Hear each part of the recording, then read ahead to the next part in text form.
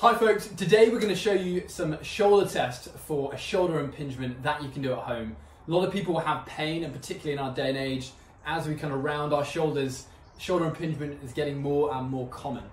So Pat, what I'm going to ask you to do is if you raise up your hands to about 90 degrees, to turn your hands slightly over there, okay? And what I'm going to do is I'm going to apply a downward force and I want you to resist me, okay? Fantastic. And you can lower your arms. What happens if you kind of have a sudden lowering? That can be a full thickness tear or a rupture of the supraspinatus rotator cuff tendon. Or if you get a pain kind of here or about here, then that would indicate more of shoulder impingement. If you get pain, but it's not kind of a full drop. If you do not have a partner with you at home, what you can do is find a surface that's about shoulder height, and you can basically do the same thing, and this time push up.